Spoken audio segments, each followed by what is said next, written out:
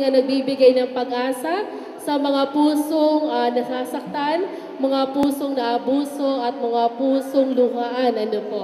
Ngayon po ay tayo ay pinagpala ng Panginoon at ating pong nakasama at ipapakilala po ng ating butihing Pastor Jay Hintay at si Pastor Gato sa ating pong bisita sa umagang ito. Bigyan po natin sila ng mas bagong palakpakan. Ngayon po, tawagin po natin si Ma'am Jade para ipakilala po sa atin ang ating pong panauhing pandangal. Pastor Gato Salam po, ayan. Magandang umaga po sa inyong lahat. Magandang umaga naman. Hindi kayo tumutugon, kaya ako na lang magsasalita ng patugon na magandang umaga. Magandang umaga po sa inyong lahat. Masaya po ba kayo ngayong umaga? At ipinagdiriwang ngayon ang End It Now. So naniniwala po ko sa mga sandaling ito, lahat ng narito sa bulwagang ito ay wala pong mga abusado. Tama po ba? Okay. Isang napakalaking karangalan na ipakilala po ang atin hong panauhing pandangal. At isa hong pagkakataon para tayong lahat ay mabiyayaan po ng mga mensahe galing sa atin hong mahal na senadora. Cynthia Villar earned her degree in Bachelor of Science in Business Administration from the University of the Philippines, which recognized her as the 2017 UPAA Most Distinguished Alumna. She completed her Master's in Business Administration at the New York University. Recently, in June 2018, she received an honorary Doctor of Laws from the University of the Philippines, Los Baños, for her work in agricultural development, poverty alleviation, education, women, and children welfare. She practiced as a financial analyst and college professor until she married former House Speaker and Senate President Manny Villar in 1975. She then helped her husband in various entrepreneurial ventures, eventually making Vista Land the biggest home builder in the Philippines. She managed a private development bank from 1989 to 1998. In 2001, Cynthia Villar won as representative of Las Piñas, where she completed 3 terms of 9 years of service until 2010.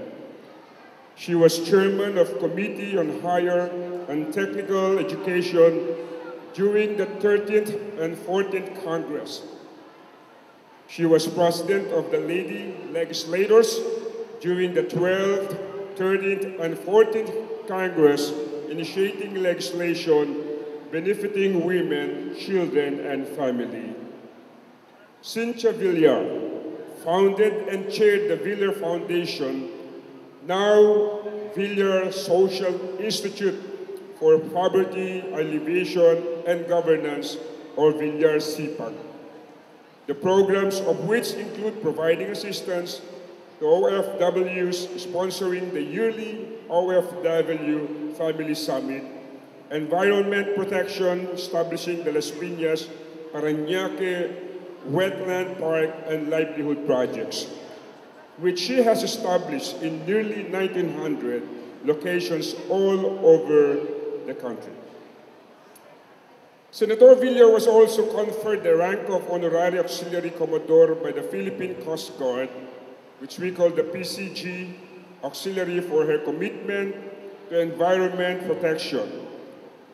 She is also an honorary member of the Philippine Horticultural Society.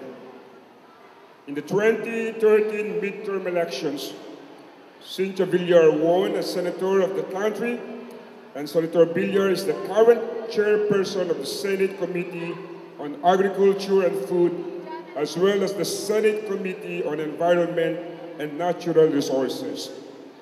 She worked for the establishment of 1,955 farm schools all over the country, supported by TESDA. Amidst all her achievements and awards, she successfully raised 3 well-educated children, namely, Paolo is the CEO of publicly listed Vista Land. Second one is Mark, the Secretary of the Department of Public Works and Highways, DPWH we call it. And Camille is the Executive Vice President of Star Mall and President of All Home. Ladies and gentlemen, we would like to welcome our honorable guest, Senator Cynthia Villar.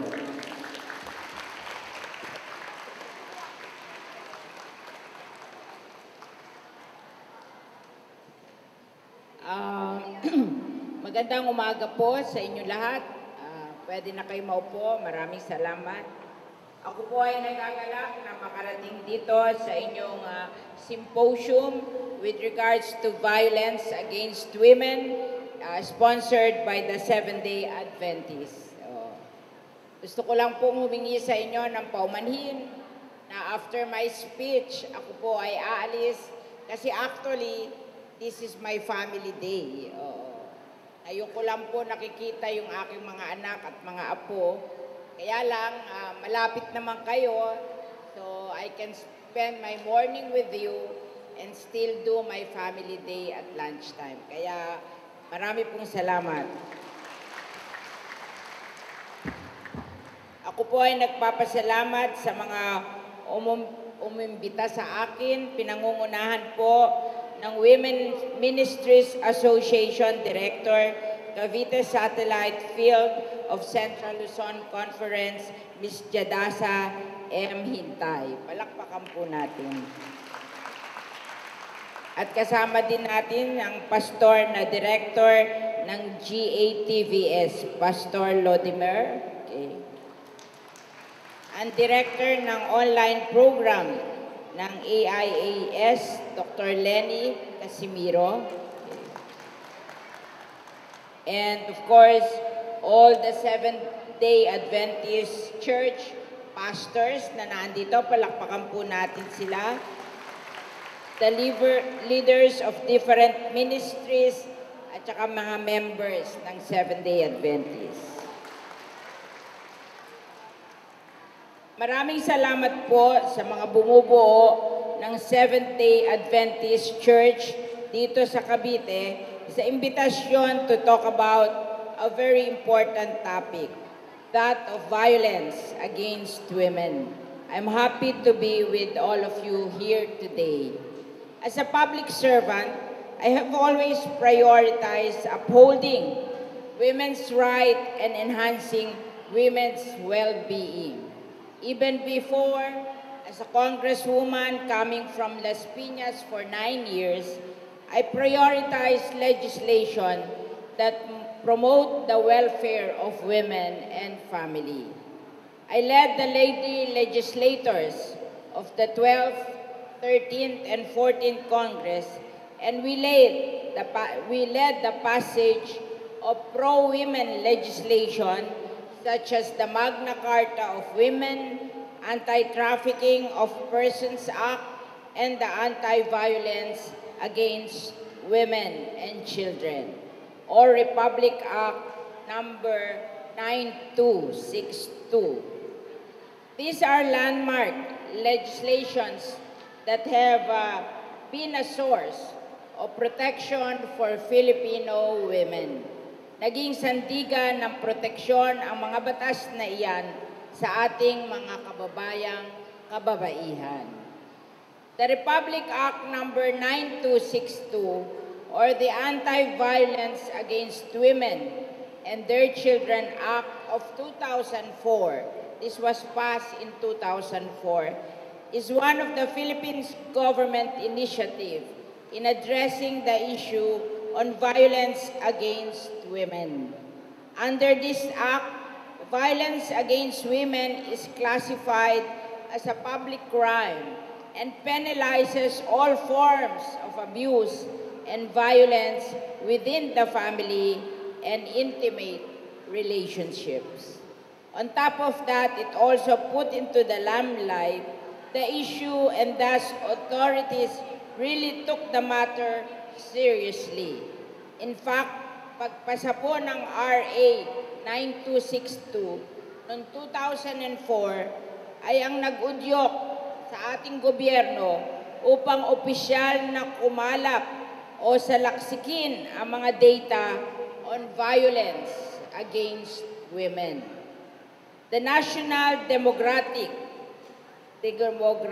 and Health Survey of the National Statistics Office include in 2008 a separate module called Women's Safety Module, which aimed to capture the extent and types of violence against women as experienced by women who are 15 to 49 years old. Those data on various aspects of family life in the Philippines, including domestic violence, show that the extent of the problem. Ginagawa ang survey na ito every 2 to 3 years at ang latest ay last year, 2017. I will just cite some of the key findings in 2017. It says 1 in 4 married women, that means 26%, age 15 to 49, has experienced physical, sexual, or emotional violence by their husband or partner. So 26% po ng mga kababaihan ay minaltrato ng kanilang husband or live-in partner. 6% of women age 15 to 49 reported having experienced sexual violence. Alam nyo, marami pong kind of violence. Pwedeng emotional, pwedeng physical, pwedeng sexual. Okay. Then 1 in 5 women, 20%. In general, yung una po, married women. Ito po, women in general, whether they are married, unmarried, or separated, or byuda, has ever experienced emotional violence. So 20% po. 14% has encountered physical violence, and 5% has encountered sexual violence, for a total of 39%. So, napakalaki po. Ibig sabihin, 40, almost 40% have experienced different kinds of violence. Pwedeng emotional, pwedeng physical, pwedeng sexual. Ano po ba yung emotional violence? Yung pinagsasalitaan ka ng masakit, na dinidiminish yung iyong pagka-babae. Minsan sabi nila, mas grabe pa to kesa physical. Yung physical po, gumagaling yon.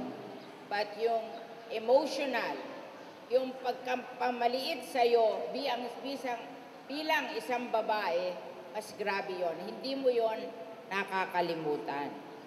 And then, women who are divorced, separated, or widowed are more likely to have experienced all forms of violence by their most recent partner, compared with women who are married or be living together. 53% of divorced, separated, or widowed women have experienced physical, sexual, or emotional violence, compared with 20% of women who are married or living together. So mas mabigat pala sa mga divorce, sa mga separated or widowed. Okay. Mas magaang sa mga may asawa. Okay. Women experience with violence by a partner varies widely by region. Only 7% of ever married women in the autonomous region in Muslim Mindanao report experiencing physical, sexual, or emotional violence by their last partner, compared with 52% in Caraga. Remember, Caraga is a Christian country and ARM is a Muslim country. Pero masasabi ko po, baka naman hindi lang nagre-report yung mga sa ARM. Sanay sila sa ganun. Kaya tayo mga Kristiyano, mas nagre-report tayo. Kasi sinasabi nila na mas marami pa daw ang nakaka-experience, kaya lang hindi nagre-report kasi nahihiya. Dapat kahihiyan ng pamilya. Kaya if ever meron kayong mga kilalang hindi nagre-report, sabihin niyo sa kanila na hindi nila dapat ikahiya. Kasi maraming nangyayaring ganito sa ating bansa. Domestic violence still a prevailing issue, even in this time and age.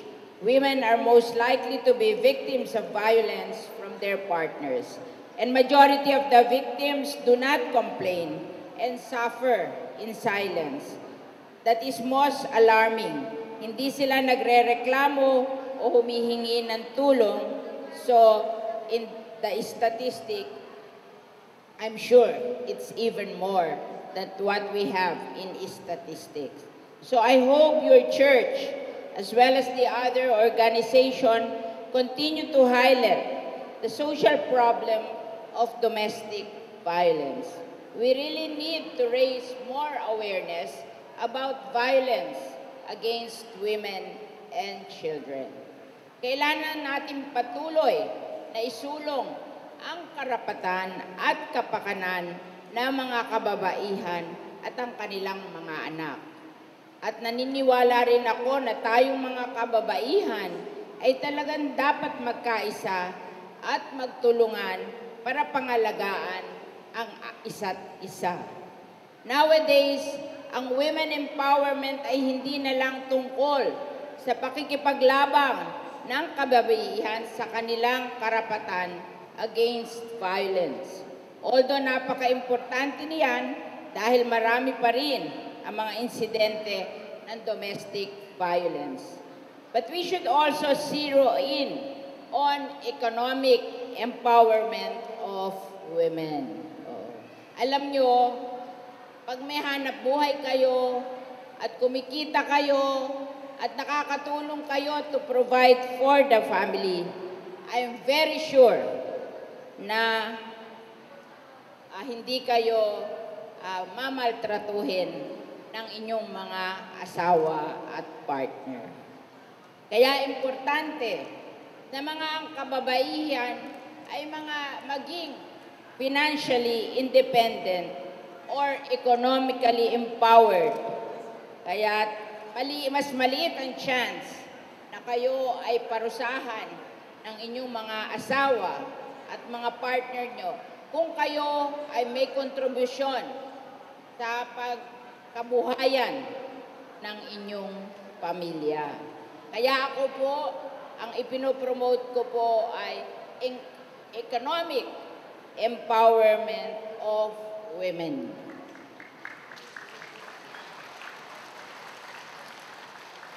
Personally, and as a legislator, as well as a social entrepreneur, I am focusing on economic empowerment.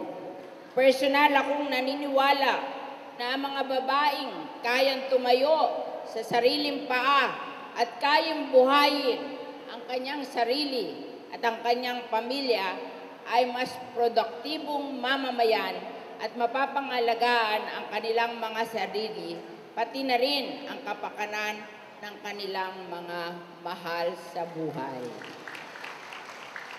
Kaya ako po, through the Social Institute, Villar Social Institute, for Poverty Alleviation and Governance o Villar Sipag, ipinagpapatuloy ko po ang aking pro-women advocacies.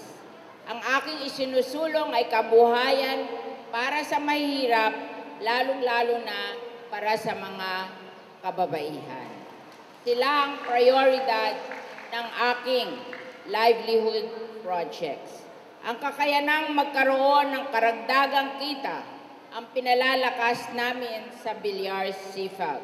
At ang mga ito ay aming sinimulan sa Las Piñas at ngayon po ay laganap sa iba't ibang panig ng bansa kung saan nakapagtayo ako ng mga livelihood projects in 1,930 places in the Philippines.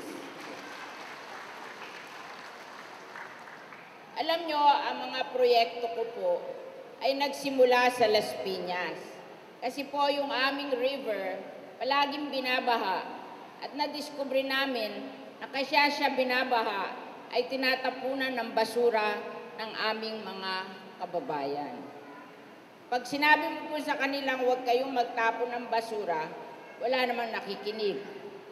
Kaya ang ginawa ko po ay nag-start ako ng mga livelihood project na ang raw material ay mga basura. Oo. Kaya unang-una po, yung aming mga kitchen and garden waste, ako po ngayon ay may 75 composter at vermicomposting facility sa aming mga barangay sa Las Piñas. At ginagawa po namin yung aming kitchen and garden waste na organic fertilizer. Bawat buwan po, nakaka-produce kami ng 60 tons. 60 tons or 60,000 kilos of organic fertilizer. Yan po ay pinamimigay namin sa mga magsasaka sa buong Pilipinas. So, kasi para hindi na sila bumili ng fertilizer. At ang maganda po sa organic fertilizer, nasusolve po niyan ang yung ating programa na degradation of the soil.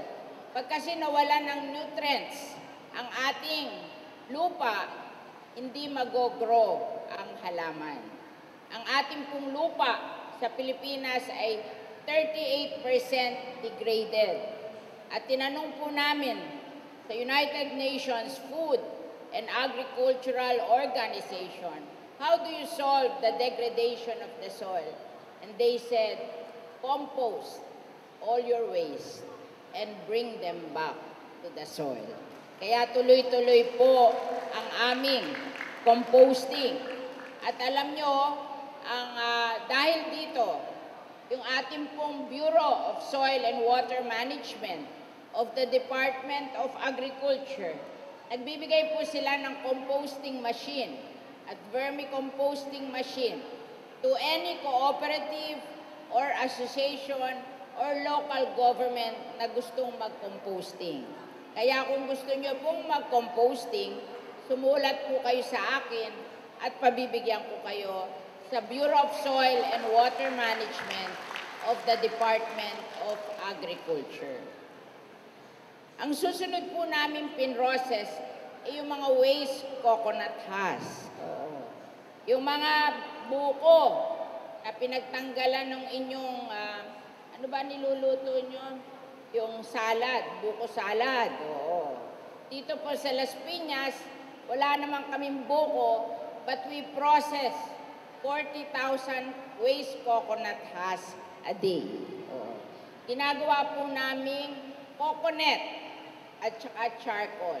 Yung coconut po, ginagamit yan sa slope protection at binibili yan ng mga kumpanya at Department of Public Works and Highways. And of course, yung charcoal, ginagamit natin sa pagluluto.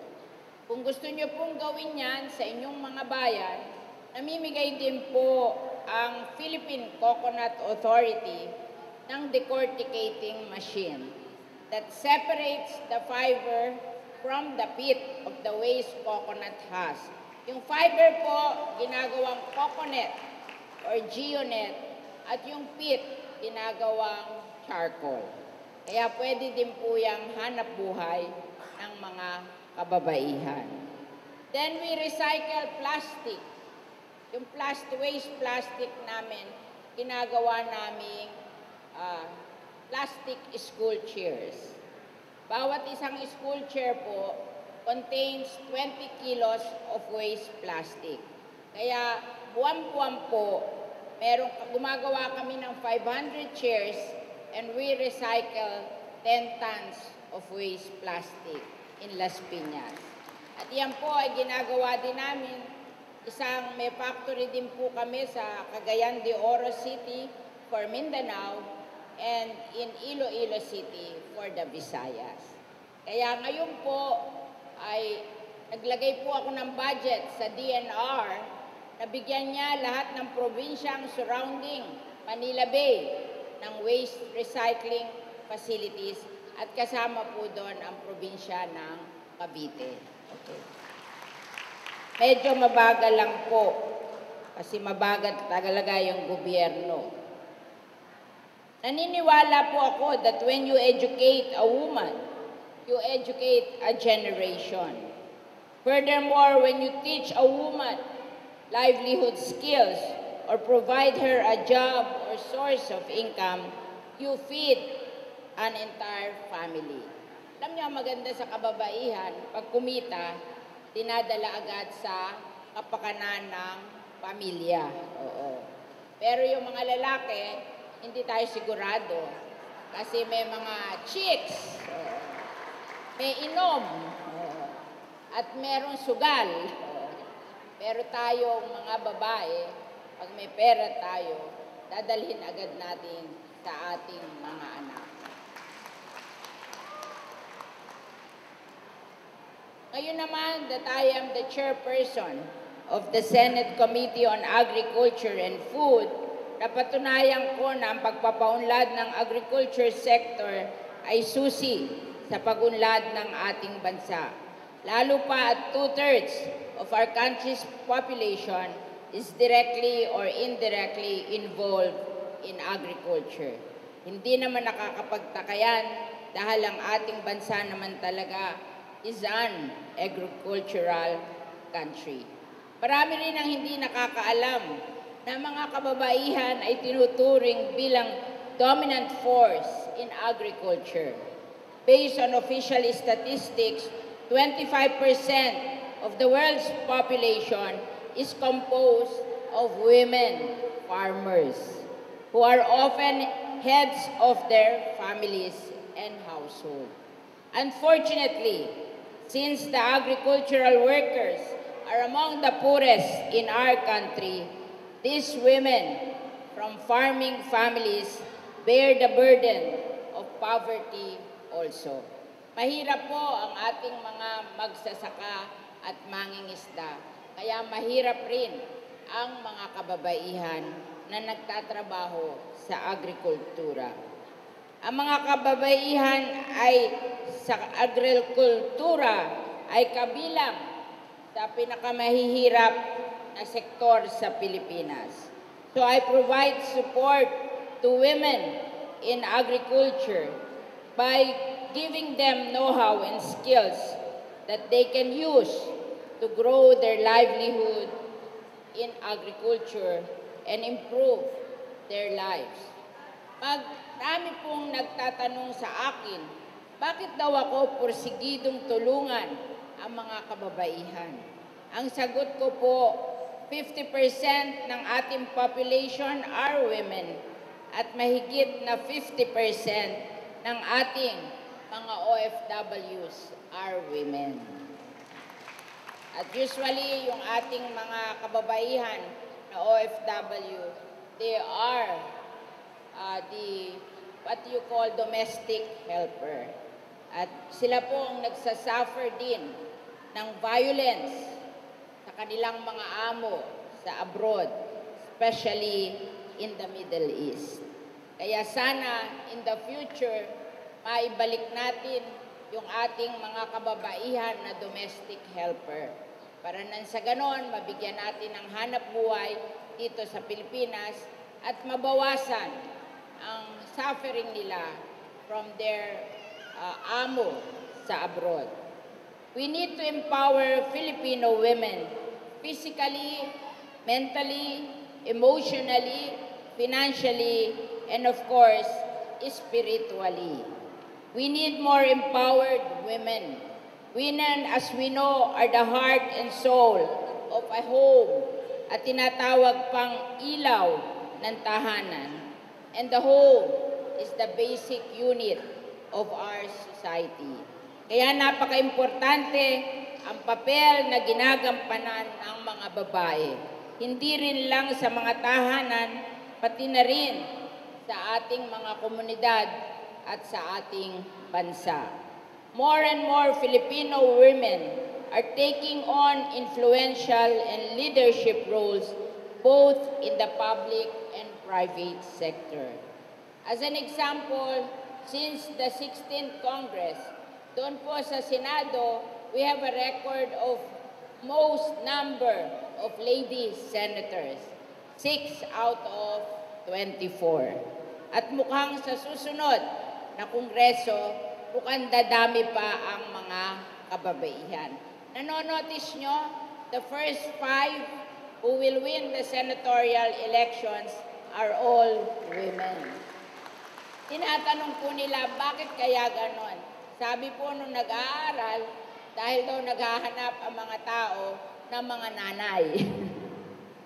Naghahanap ang mga tao ng nanay na matatapang at masisipag.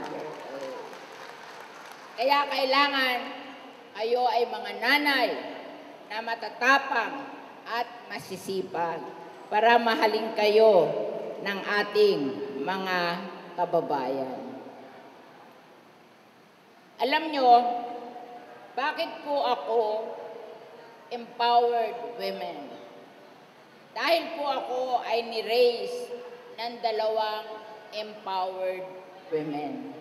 Ang lola ko po, sa kanya pinangalan yung Manuela siya yung Manuela. Siya po, at the age of 16, nagtitinda po siya ng ikmo sa Divisoria sidewalk. Nung araw po, dahil hindi pa syudad ang Las Piñas, marami pong tumutubong ikmo. Alam niyo ba yung ikmo? Yung ginanganga ng mga lola natin nung araw. Ang lola ko po, tuwing hapon, namimita siya ng ikmo, nilalagay niya doon sa kanyang tampipi, at pagdating ng alas 12 ng gabi, sasakay siya sa Saulog, di ba Saulog, ang truck dito, pupunta siya sa Divisoria, at magtitinda siya doon sa sidewalk ng Divisoria ng ikmo. From 1 o'clock in the morning hanggang 12 noon the next day. Siya po ay ginawa niya yon simula nung siya ay 16 years old. Nung siya po ay 30 years old, siya ay nabiyuda. Meron po siyang 9 na anak. At siya po ang nag-raise ng kanyang 9 na anak sa pagtitinda ng ikmo sa Divisoria sidewalk. Nagtinda po siya from age 16 to 80 years old. Nung siya po ay tumanda na, ang aking pong ama ay napag-aral niya kasama yung kanyang 9 na anak. Dahil siguro matatalino, nakapagtapos ng pagkadoktor sa Universidad ng Pilipinas, ang aking ama. Dahil sa support ng isang nagtitinda ng ikmo. Ang tatay ko po ay naging municipal health officer for 10 years, naging mayor ng Las Piñas for 22 years, at naging congressman ng Las Piñas, Muntinlupa for 5 years. Until siya po ay mag-retire sa public service in 1992. Nung manalo po siya, hindi na siya natalo. Siya po ang ni-raise ng aking lola. Alam nyo, nung pong mayor na ang tatay ko, magpipiesta sa Las Piñas, kami po ay nagpunta sa Divisoria kasi may pinabili kami sa lola ko at hindi niya kayang iuwi sa Saulog. Kaya sinundo po ng kotse at isinakay sa kotse. Inihatid po siya ng isang, ano tawag doon, yung naghahakot, ano ba tawag? Kargador sa kotse. At ang sabi ng kargador, ikaw naman lola, hindi mo sinasabi, mayaman naman pala yung iyong mga anak, may mga kotse, hindi mo sinasabi sa amin. Kaya siya po, nagtitinda siya sa Divisoria, mayor na ng Las Piñas yung kanyang anak, hindi niya po sinasabi dun sa mga taga-Divisoria. Siguro para wag siyang pag-interesan. And then, ang tatay ko po ay nag-asawa ng isang public school elementary teacher, ang aking nanay.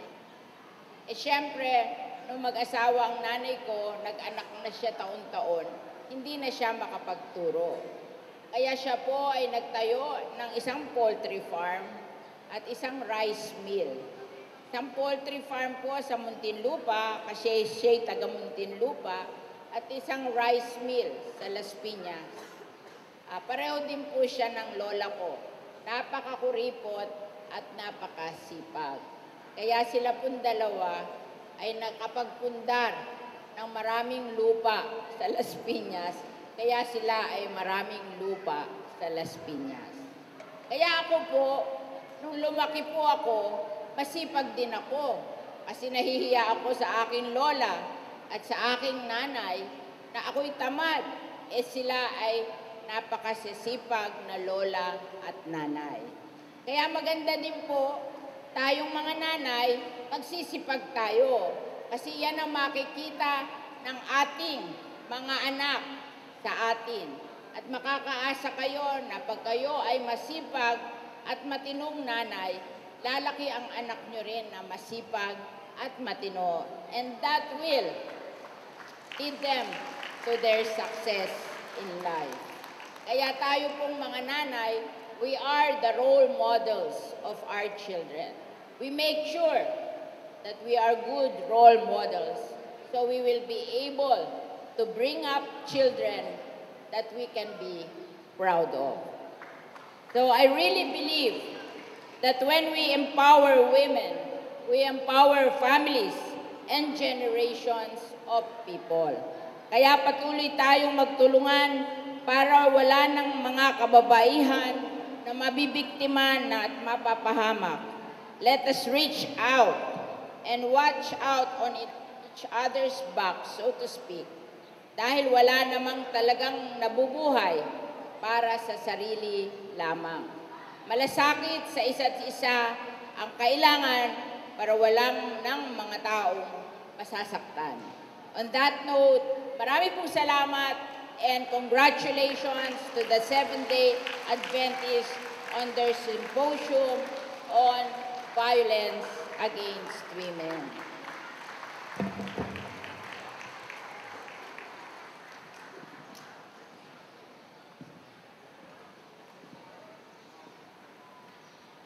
Cavite Satellite Field of Central Luzon Conference, Certificate of Appreciation presented to Senator Cynthia Villar for her great commitment and dedication to the service of the Lord Jesus Christ, seen through her valuable contribution as a speaker with the theme, Leave No One Behind, End Violence Against Women and Children. Given this 14th day of October 2018, during the Violence Against Women and Children End It Now celebration held at Bacoor, Coliseum, Springville Subdivision, Camellia, Bacoor, Cavite. Signed by Vice President, Pastor Efrain Paulan, Executive Secretary, Pastor June Canoza, Treasurer, Joey Popwe, and your very own Women's Shepherdess International Music and Health Associate Director, Hadaza M. Hintay. We would like to thank God for for these valuable stories and inspirations and messages that you have given to us. We really appreciate it, Senator Cynthia Villar. So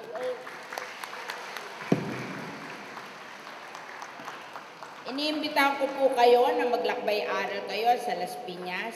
Tingnan nyo yung aming mga livelihood projects, pati yung aming farm school. And then kung may gusto kayong gayahin doon, you write to me and I will facilitate that you will get the machinery from the government. Oo. wow, ma'am, nakakaiyak naman yung sinabi niyo. Ma'am, and this is our staff surprise book and a bacon banana cake. Ma'am, thank you so much. We love you, ma'am. Oh, we will carry for you. Thank you so much.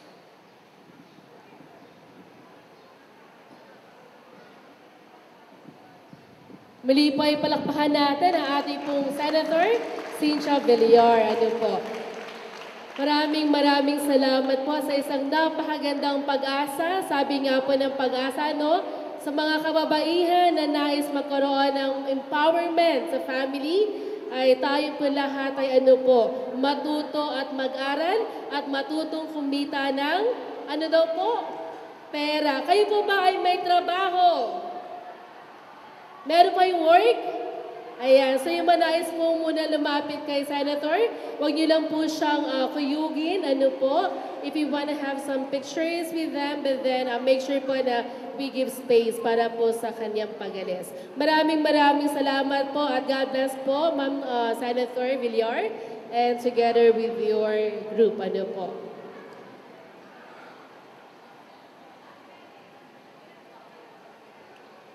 Ayan. So ngayon po ay habang po tayo ay naghihintay para po sa mga encouraging words pa mula sa ating mga bisita sa umagang ito. Kayo po ba ay gutom na? Yes, hindi pa po tayo kakain. Ano po? So we will going to finish our program this morning at tayo po mamaya ay lalabas upang mamigay ng ating mga pabasahin, gawin po ng mga pagkain sa mga nasa paligid natin. And we would like also to acknowledge yung ating pong mga attorneys. Bobby Rose, may mga attorneys po ba tayo dyan sa likod? May mga attorneys po ba dyan sa likod? Ayan, kasi po if we have questions regarding pa sa, meron po tayong mga attorneys nasa likod po, ano, so mamaya po ay babasahin namin ang kanilang mga pangalan.